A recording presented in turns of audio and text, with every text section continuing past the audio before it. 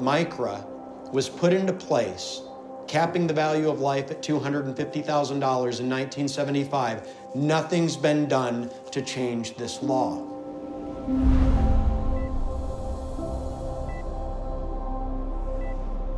MICRA is probably the grossest error in judgment in the history of any legislation ever passed. It is so perverse that if you're a hospital or a doctor and you injure somebody, you better kill that person. Because if you leave that person alive, that case might be worth $5 or $10 or $20 million. But if you kill them, and if they die, your liability sits at $250,000.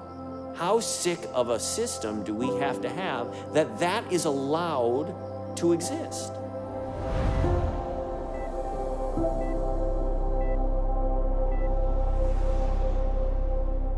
How much does Mommy love you? More than the sky. That's right, more than the sky. And even though you can't physically touch her and you can't see her, you will always be able to feel her. She's all around us. She's holding your hand on the saddest days, and she's kissing your forehead when you feel sad. The health insurance industry is incredibly corrupt. I had an obligation, though, to make amends for what I used to do for a living. Pull the curtains back on how this industry really operates.